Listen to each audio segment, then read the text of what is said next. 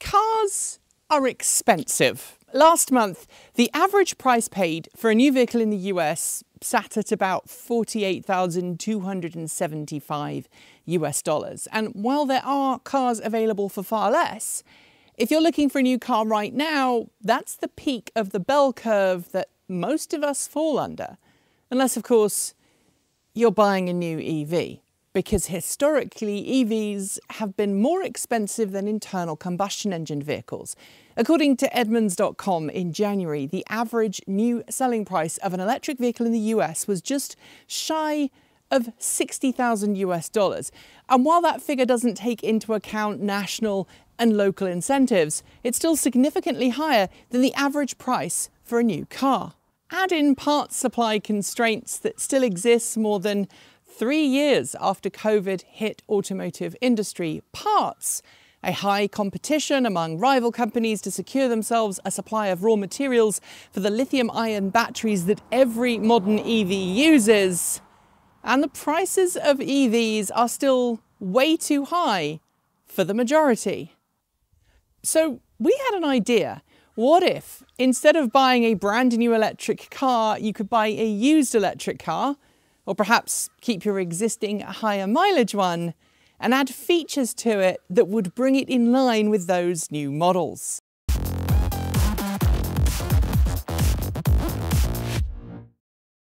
I guess I should start this video by acknowledging a few things. This project began nearly a year ago, and some of the video we filmed for this series dates back to August, September last year.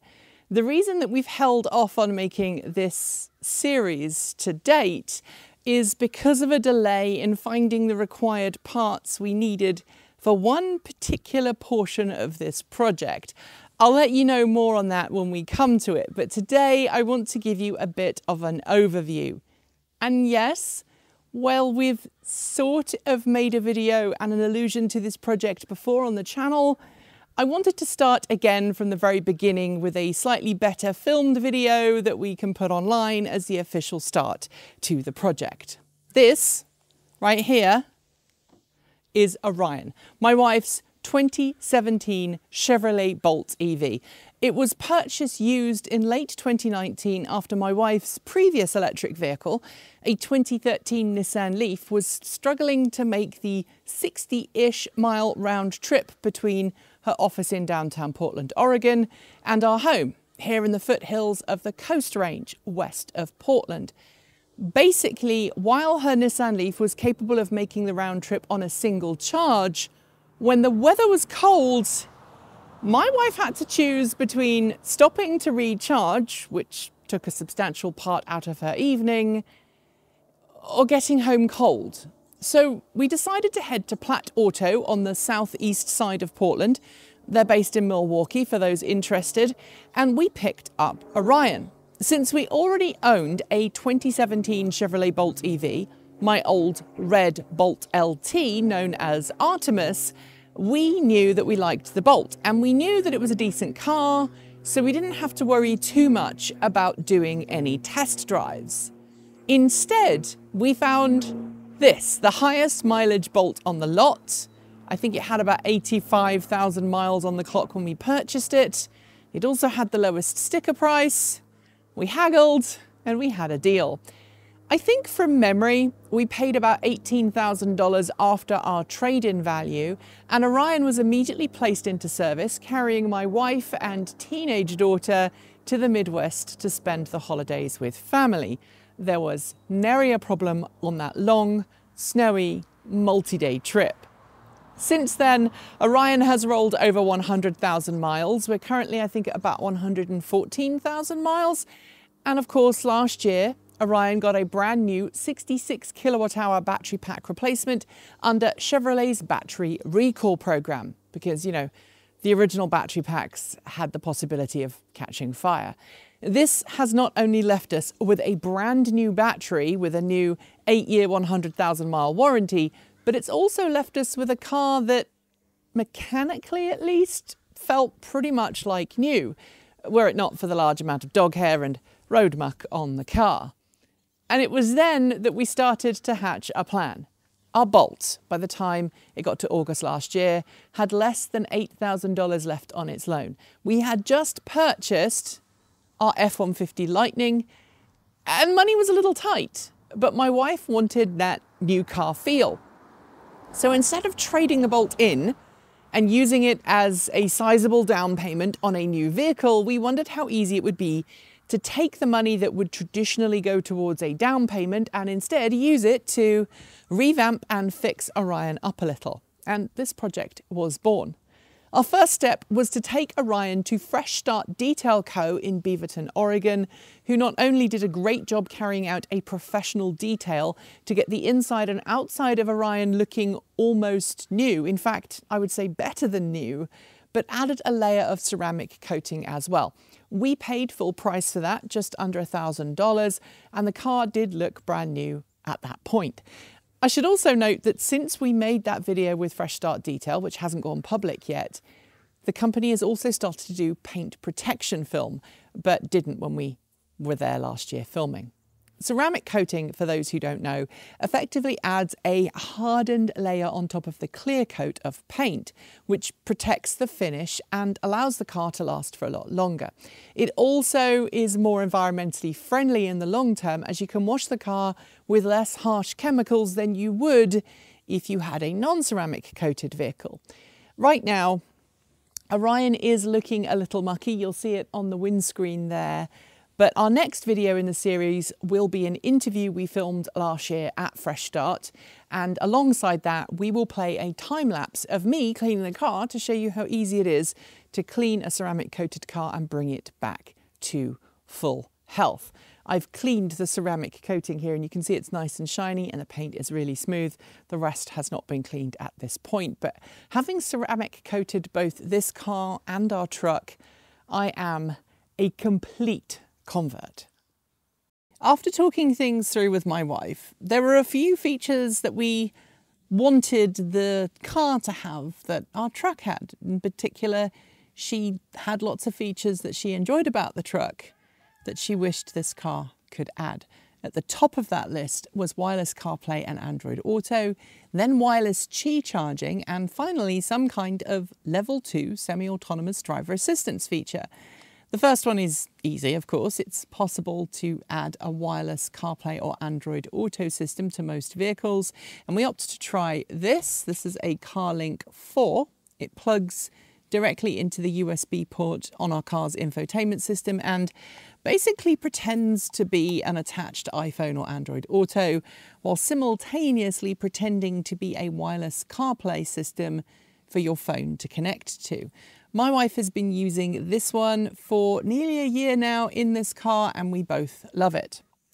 Wireless charging is a little harder though, but because this is a Bolt EV Premier, the top spec Bolt as it came off the production line, it did come with a wireless charging dock for a mobile phone. Sadly though, when it rolled off the production line, the standard for wireless charging hadn't quite been set, and the car doesn't conform to what has become the wireless charging standard, Qi charging. Later model year Bolt EVs do have compatible charging electronics, but with a little Googling and a little eBaying, I was able to pick up this. This is a replacement unit that, with a slight modification to the plug on the car's harness, will work in the Bolt EV as if this was stock. This is basically a later GM wireless charging module that I got off eBay and will work just fine. We're going to do a little video covering that as part of this series, as well as a video detailing the screen replacement that we've got planned. That is because my wife, as many of you will know if you watch the channel, enjoys doing woodworking as a hobby, and once or twice or several dozen times has carried long pieces of dimensional lumber in this car. On one occasion, a piece of 2x scratched her touchscreen and her trim, so we do have a replacement touchscreen to install. Again, we got that off eBay. It does work, it's just got a nasty gash in it, and we're going to fix that in the future to make the car feel and look a little bit nicer. We will likely put the screen replacement and the wireless charging on the same video, unless you'd like to see them as separate videos, so let us know in the comments below. Finally, the big one, which is unfortunately why this project has been held up nearly a year. Comma AI and OpenPilot now officially support 2022 and later model year Bolt EV and Bolt EUVs, but doesn't officially support early Bolt EVs.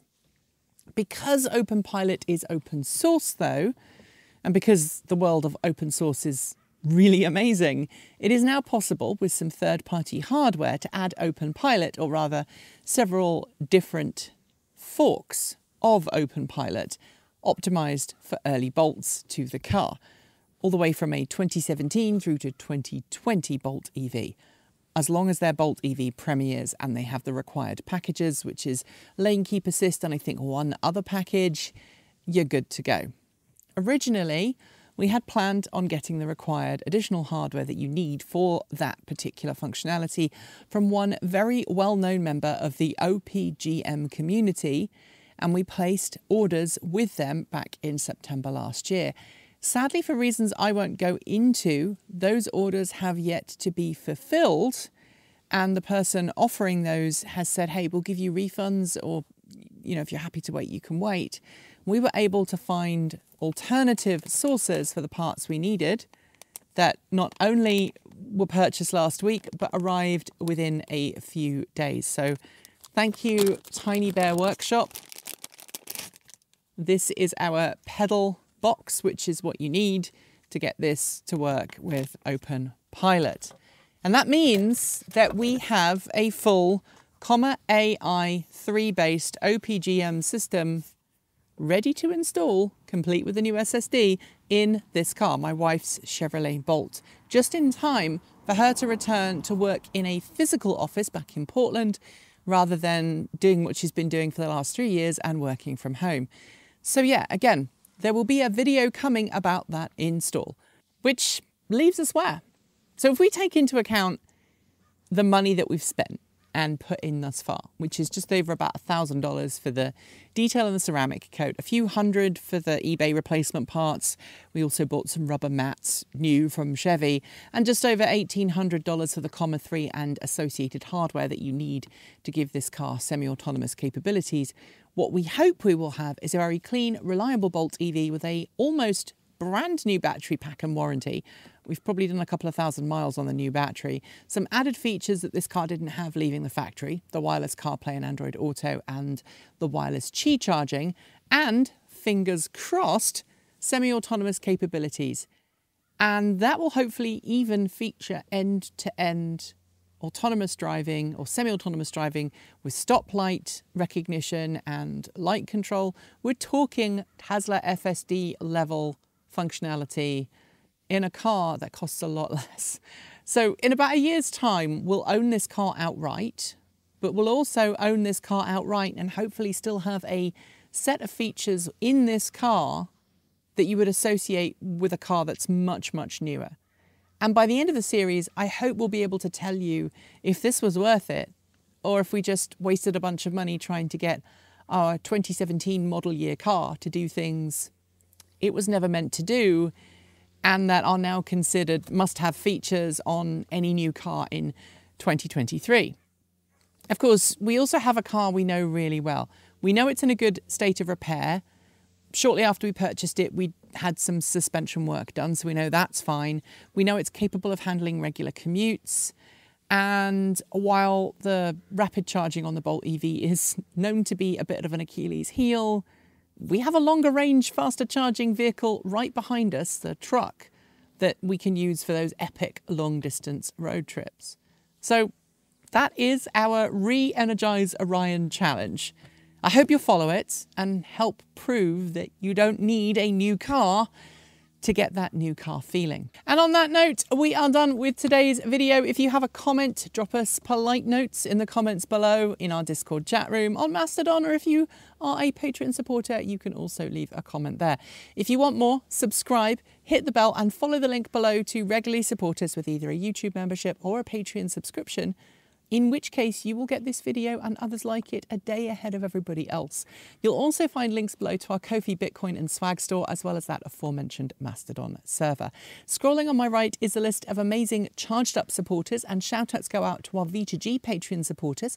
They are Pedro Moura Pinheiro, Alan Tupper, Andrew Martin, Bennett Elder, Brophy Wolf, Chris Maxwell, Cyprian Laplace, Dan Blair, Gordon C, Hey Esker, John Trammell, Kyle Fox, Mark Eggleton, Peter Dillinger, Regine Fellows, Sean Tucker, Stefan Fremgen, Stephen Williams, Tazlet in the Gong, Paul Bricknell, Tony Moss, Kyle Hodgson, Chris Centaur, Denny Hyde, Lance Schlau, Linda Irish, Mike Weeder and Paul Nelson. And finally, big thanks to our off-grid supporters. They are Paul Conway, Kevin Burrowbridge, Stephen O'Donoghue, Jim Burness, Robert Flannery, Aaron Hahn, Ellery Hensley, Rory Litwin, JP Fagerback, Dave Kitchen, Andrew Glenn, Anonymous Freak, Chris and Michael Johnson, Clay Witt, CPU Freak 101, Eric Neck, Joe Bresney, Joe Hughes, John Henderson, Laura Reynolds, Marcel Ward, Matthew Drobnak, Nigel S, Reggie Watts, Will Graylin and, of course, Ian. Don't forget that we make videos every Monday, Wednesday, Friday and Saturday on this channel. Plus, over on Sunday, we have our Sunday Musing and Chicken and Garden update, which are filmed right here next to my car. And with that, I hope you enjoy the rest of your day. I'll see you soon. Be kind, and as always, keep evolving.